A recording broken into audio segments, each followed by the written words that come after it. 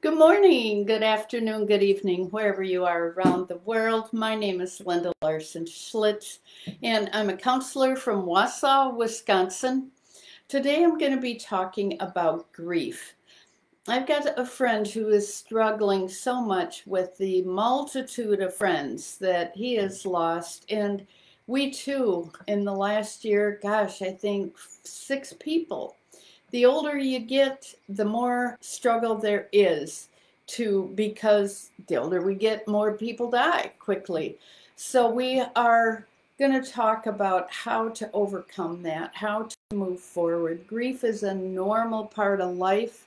We all go through it because we miss those people. But to get stuck in it causes anxiety and depression. And I want to help you with that this morning from the Word that will give you some tools to overcome this. So let's start with a word of prayer. Father, we just thank you that you are the great healer. You are the one that can help us overcome the struggles in life and the pain we feel when we have lost loved ones, no matter how they have gone. We just ask that you would comfort those who are struggling this morning, and you would give those who will be facing a death or a loss in the future. We thank you for your grace in Jesus' name. Amen.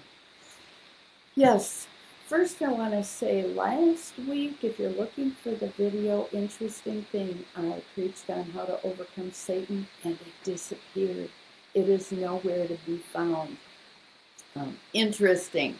But I did share another one a couple of months ago, so I will repost that. And boy, I'll tell you, this is a key to what we also need to be aware of, is that there is other spiritual forces out there that seek to steal, kill, and destroy, like I talked about last week. But Jesus came that we might have life and have it more abundantly. And when we're caught up and stuck in the muddy rut, I call it, of grief and sadness and depression over people that we have lost in our life, it is a really hard thing. And it causes us to be far less than what God intended us to be, because we are inwardly focused on the sadness. So I want you to just listen to a few words of hope this morning. And truly, it does not matter whether we are struggling with someone who has died, someone who we have lost in divorce, or we've moved and we miss the people that we used to live by. It really doesn't matter what the loss or the grief is. If we do not have those people in our life anymore, we get really sad. There's like 7 stages of grief, just so you know. Some people say 5, so it kind of depends. But the first one is definitely shock. When somebody passes, even though they may have been, we knew that they were going to pass away, they had cancer, maybe they've been sick for a long time, maybe they're in a nursing home. But if this is a person that we have been close to, a parent, a sibling, a loved one of any kind, we have to really think about how to deal with that. And we don't know when the moment comes. Even though we have expected us, it is still difficult to deal with. It's still hard, and we still have to go through that. This can't be happening. So that is definitely the first situation that we've got to deal with, is that shock. And then there are a group of other things that we may be coping with that come in different ways. Sometimes anger is one of them. Anger may come right off the bat, before shock even. It's like, how could you do this? Maybe somebody drank themselves to death. Maybe somebody committed suicide. or were in a drunk driving accident, or had stayed with someone who they knew was violent that could potentially harm them. These things cause a lot of sadness and grief and anger. And so we've got to know that anger, if it manifests, becomes bitterness, and bitterness becomes depression eventually. So we get stuck in that. We have things like it may be shock, it may be, that bargaining. So we got the shock, we got the bargaining. It's like, God, this, how can't you do a miracle? Can't you bring them back? You've done miracles before. You've raised people from the dead. Or maybe we know somebody's on their way out, so that's how the anger starts. We're shocked they've got cancer, then they're, it's like, God, if I can trust you, you're going to heal them. And then they die, and it's like anger. The anger may be at the person, the anger may be at God. And then we slip into the depression because we don't know. We feel helpless. We feel hopeless. We feel frustrated. What are we going to do without that person? If this is somebody that we have spent our life with, maybe a best friend, a loved one, a family member, a good friend, maybe was killed in a car accident or something else, or worst case scenario, maybe somebody that we had something to do with, somebody that was riding in a vehicle that we were driving and responsible for, or I grew up on a farm, had tractor accidents. Terrible things happen to good people. And how and why? Again, from last week and previous things, we have an enemy out there. God doesn't, I don't believe God makes people die or murder. God can work all things together for the good. So that's my first verse, Romans 8:28. God works all things together for the good that love him and are called according to his purpose. Now, it's hard to love God when a loved one has died, but if you have a history with God where you know that you have had the opportunity to spend with this person, this is something that you can reflect back on and be grateful for, and God will work it out. One of the things, I've lost people, like a lot of them recently, but it is through these losses a lot of times that I'm here able to talk to you, able to say, hey, there is life after someone dying. My brother passed away several years ago, and from drinking. He was an alcoholic like me. I was fortunate. I was able to come to know the Lord in a personal way. I had people in my life that encouraged me, supported me, and I got involved in ministry right away. I got away from my friends who that was their life. And they were good friends, and I loved them, and I missed them terribly when I decided to walk away. That's another thing, and a reason why some people don't stay clean and sober, which this is one of my things I talk about a lot. When we know somebody isn't good for us because we're not living the way that we know we should live or that's healthy for us, it is really hard to walk away because they're our friends and we don't want to leave them, especially if they are using, if they are in a dangerous situation. And we know that the end result, maybe they die, and then we're going to feel even worse because, if we would have helped them, maybe they would have lived. But fact of the matter is, we have to, if we want to live, we have to do what God has called us to do. So for those of you who are believers, who are Christians, or who want to be and have a better life, that is more fulfilling, that you can get over the hump of grief and sadness, then think about listening to some of these verses that will help you to overcome, like Romans 8:28. Another one is Psalm 34:18. The Lord is near to the brokenhearted and saves the crushed spirit. So if you are crushed, sad, grieving, God is here. He is here for you. He will comfort you. We have to be willing. He's near and he saves the crushed in spirit. But you've probably heard the analogy of the person who is stuck way out on the water and they're floating on a raft and they don't know what to do and they pray for somebody to save them. So somebody comes along with a boat and says, hey, I am here. I'm here to save you. And they're like, no, I'm waiting for a ship. And they're like, but I can save you. And they're like, no, I'm waiting for a ship. And so somebody else comes along with another vessel. And this is the way it goes.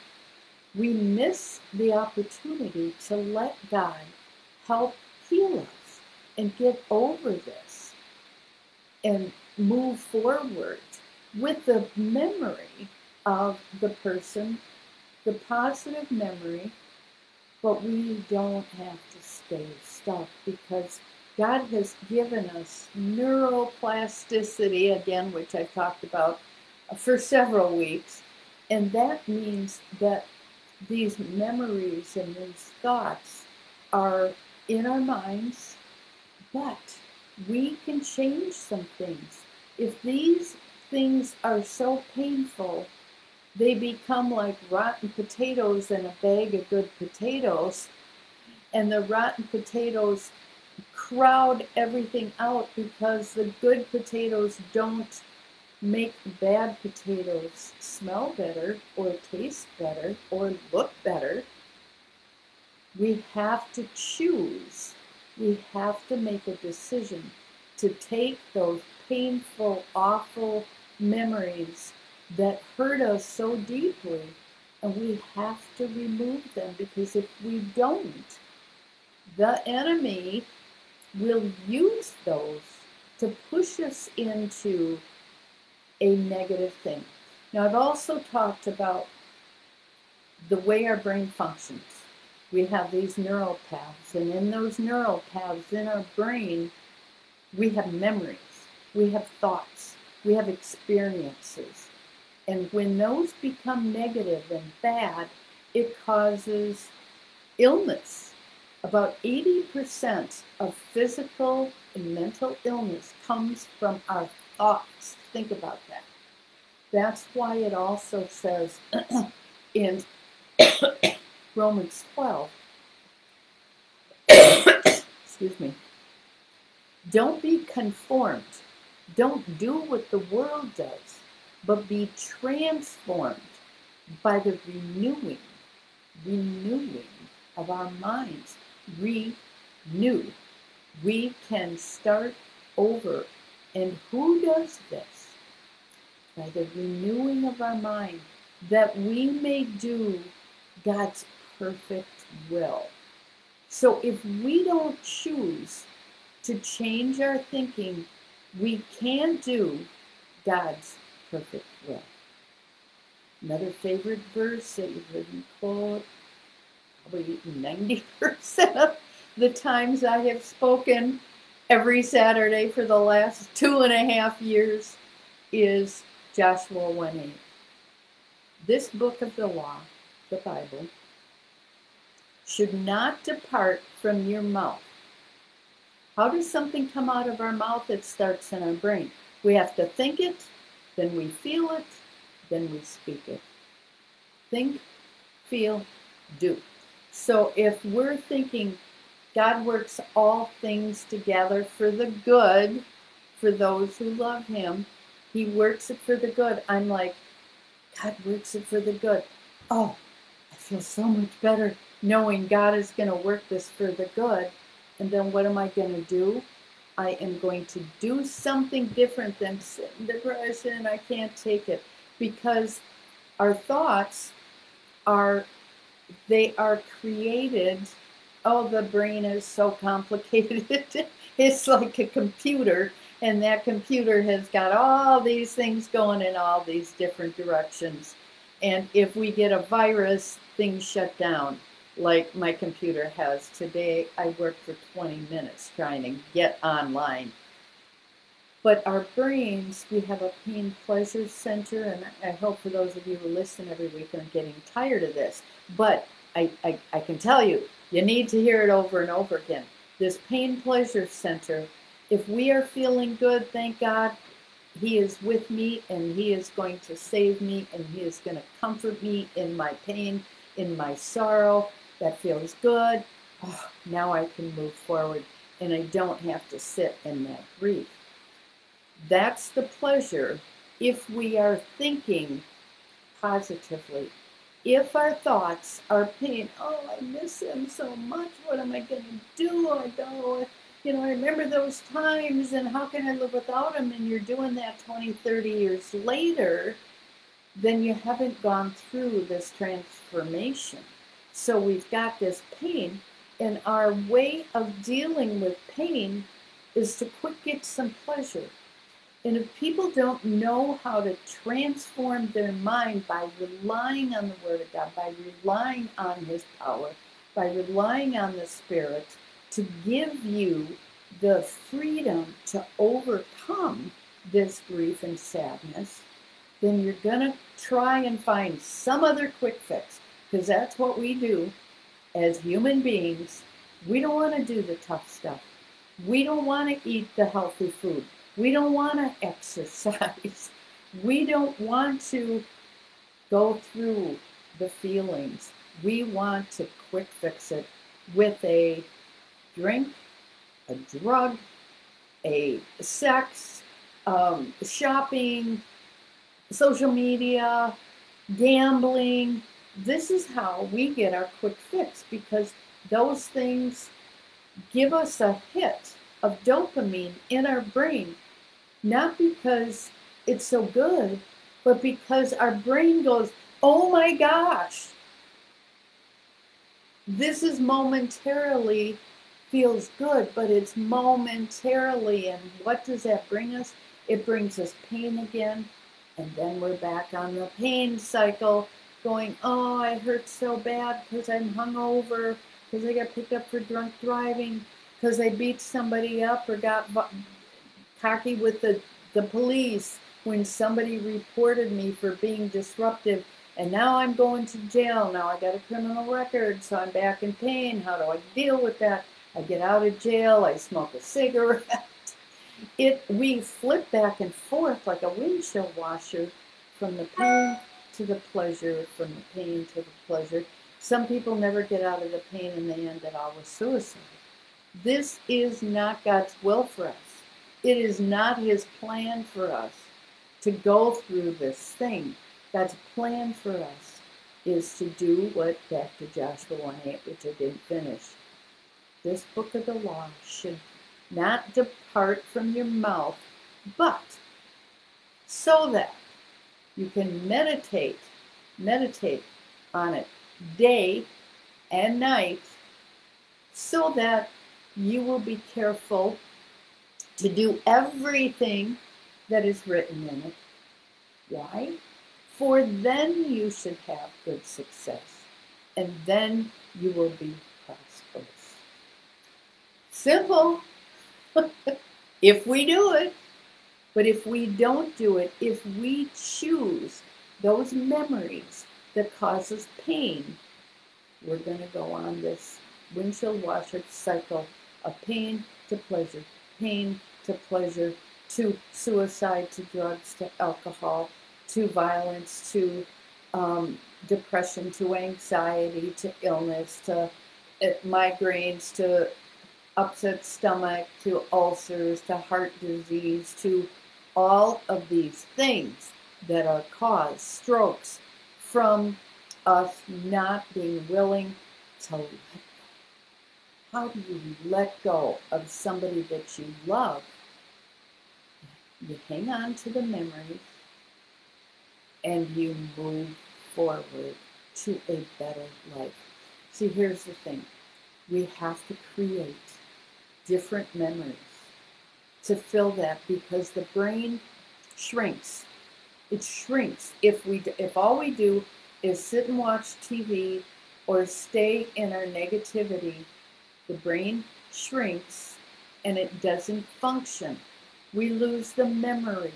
We lose the happiness. We lose the joy. We sit in numbness because we're not moving forward in the joy of the Lord.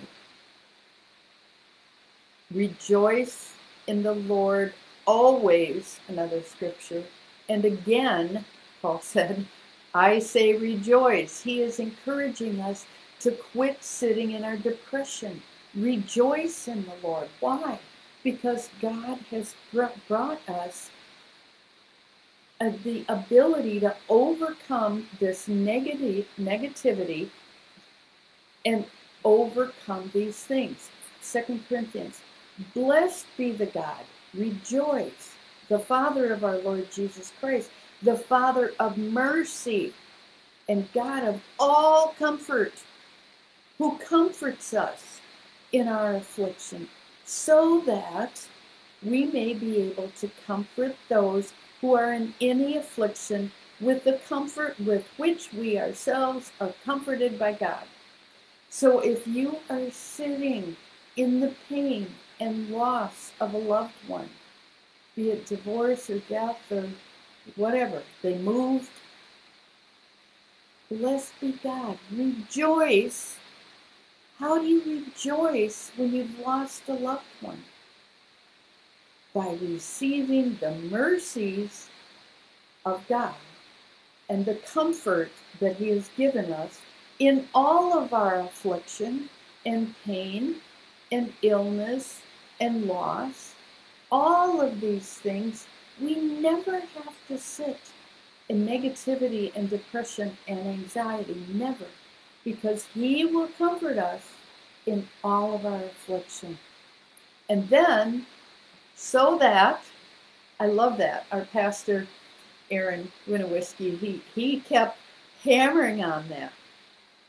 The Bible gives us instruction so that there is always something that we do after we get a Bible instruction, after we get a verse. So we bless God and we accept His mercy so that in our affliction we can comfort someone else.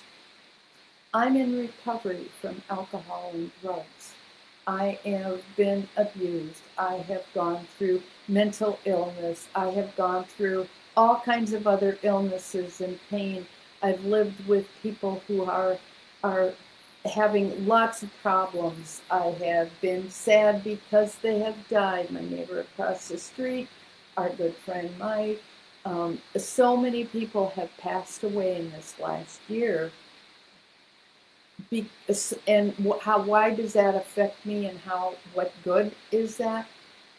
I have dealt with it so that I can help comfort you with the same comfort that I have received through our Lord. So if you think that I don't know, and none of us can know exactly what somebody is going through, but what I do know, that if we do what it says, and we accept the love of God, we can all overcome the grief and the sadness and the pain, no matter what it is, with the same comfort that God has comforted us. Matthew 5:4. Blessed are those who mourn. How can we be blessed? So that, or because we will be comforted. We are blessed because then people can look at us and say, wow, how did they get through that? People say that to me all the time. Now, I've been I've been reading the Word and working this program, or whatever you want to call it, discipleship, for 47 years. So I've got some experience. But you also notice, not because I'm so wonderful, and I'll tell you, if you asked me to memorize scripture of the day, probably wouldn't happen. But these are scriptures that I memorized over the years because why? So that I might be comforted, so that I can be a blessing to you, so that I can be a faucet of hope, because Jesus, the living water, it says, the Bible says Jesus is the living water, can come to you, and in your thirst, to start over, to let go, to stop grieving, to not be in pain anymore, so that you can be comforted. Trust me on this. God is here for you. He will comfort you in your affliction. Now, what I've done ever since I came to know the Lord is I have prayed, I have asked Him to speak to me. And I didn't always write down what He said, nor did I always listen, because my mind goes a million miles an hour because I have ADD. And what a blessing that is, because if I didn't, I couldn't help all those other people who have brain dysfunction and have a hard time remembering. But in that process, I started writing down my meditations and the times I prayed and asked God to speak to me. And I put 365 of those daily meditations in here for those that want to hear God answer life's toughest questions, like, God, why do people die? If you can raise people from the dead, why do people even die? Well, because God gave mankind free will to destroy ourselves, really. And it's like, yeah, but that person was murdered. How did they do it? God gave us free will, unfortunately, to the person who also murdered that person. That's the thing. The devil is out there roaring around, like seeking someone to devour, to kill, steal, and destroy. And that's what he does. Kills people. He just kills people in all kinds of different ways, whether it's through illness or whether it's through something else. Now, what I do every week is I just pick this up like I just did. Haven't looked at it because I was fiddling with my computer until 8:25. So I just grabbed this, looked up some scriptures quick, and off the top of my head, here it came. So no preparation, but I just picked this up and I grab it. I have no idea what I'm going to read, but let's see if this resonates in any way at all. So the top of the name, it was from August 14th. The title is Stop Hiding. From step 10, continued to take a personal inventory, and when we were wrong, promptly admitted it. So I talk about things that need to be cleaned up in our life. The scripture, finally I confess my sins to you, and you stopped trying to hide my guilt. I stopped trying to hide my guilt. I said to myself, I'll confess my rebellion to the Lord, and you forgive me. All my guilt is gone. Now, how can guilt be grief? I don't know. Let's see what that is to say. What he said to me anyway. I understand your struggle. You are human, and it is impossible for you to be perfect while you're yet on earth. All I ask is that you continue to seek my will and acknowledge your sin when you have made poor choices, and let me restore you to the unity you seek. I know it takes effort and focus, but it is what you were created for, because so that the rest of the world is looking to you to lead them in a closer walk with me. And if you are not demonstrating that by a disciplined and peaceful life, they may not want anything to do with me, because they will think that I'm not capable of helping people change. Your desire to do right is only possible when you rely on my Spirit to guide you moment by moment. Begin again at this moment. Today, is a new day. And my thing that I always add is my response. Am I going to listen to this?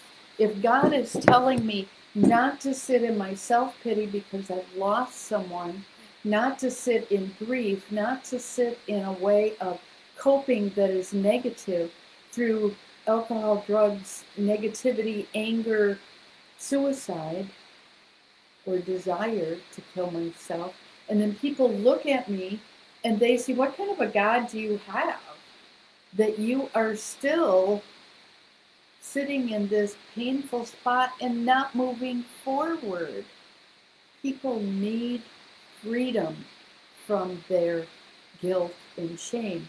And this negativity eventually does become, well, when it says rejoice in the Lord always, again, I say rejoice. Is that a suggestion? Have no anxiety about anything, but in everything through prayer. And the peace of God, which passes all understanding, will keep your heart and mind on Christ. Are these suggestions that if we want to be at peace, if we want to rejoice, if we want to let go and let God, if we want to, no, do it. So today, do it. Let go of the pain. Let go of the painful memories and the hurt and the guilt and the shame, and move forward to create new memories in your neural pathways, because those negative ones will dissipate. They will disappear. They will go away. Not that you forget those people, but you forget the pain. It's up to you.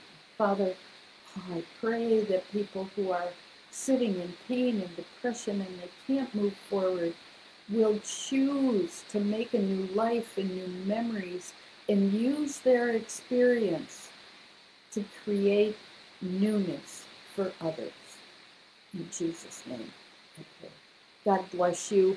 I hope you take advantage of what God is offering you through His Spirit, and you find a new way to live through your pain, so you can rejoice always, not just sometimes, always. God bless you.